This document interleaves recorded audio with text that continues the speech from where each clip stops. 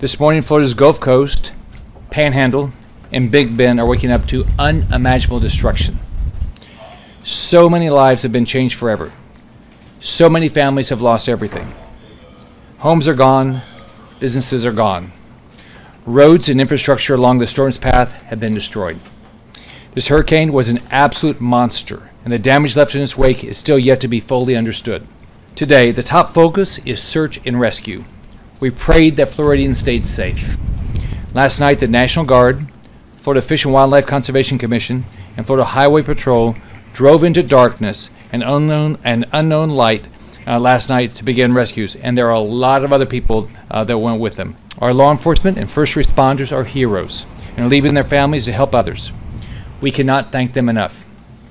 This morning, I will be joining the Florida National Guard to survey damage in Panama City and Mexico Beach. The Florida Department of Transportation is leading a massive effort this morning with dozens of crews to clear debris along critical roadways so first responders, National Guard, medical personnel, food, water and supplies, and utility workers can get to where they are needed.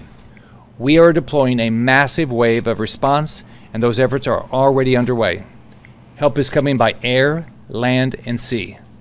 We have 3,500 Florida National Guard with more than 1,000 high water vehicles, 13 helicopters, and 16 boats for humanitarian assistance, security operations, and search and rescue.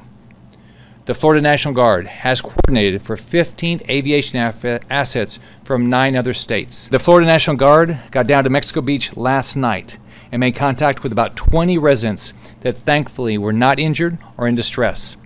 These soldiers also linked up with local law enforcement, and they're continuing their mission.